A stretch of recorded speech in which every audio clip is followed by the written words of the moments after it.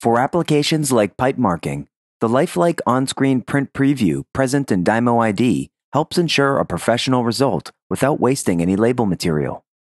Additionally, the built-in pipe marking application makes getting started easy.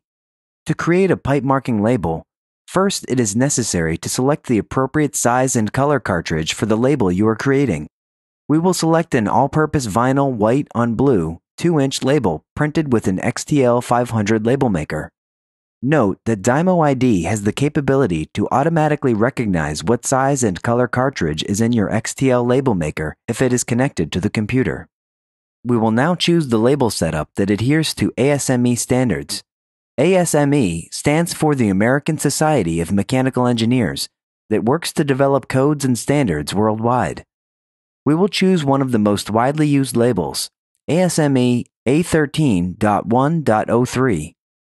Note that this label template will actually give you 3 labels, 2 arrow labels to wrap around the pipe, and a label with the desired text on it.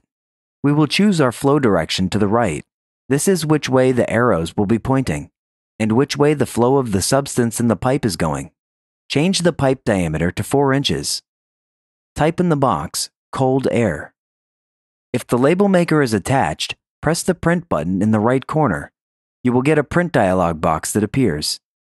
Set the print options and press print.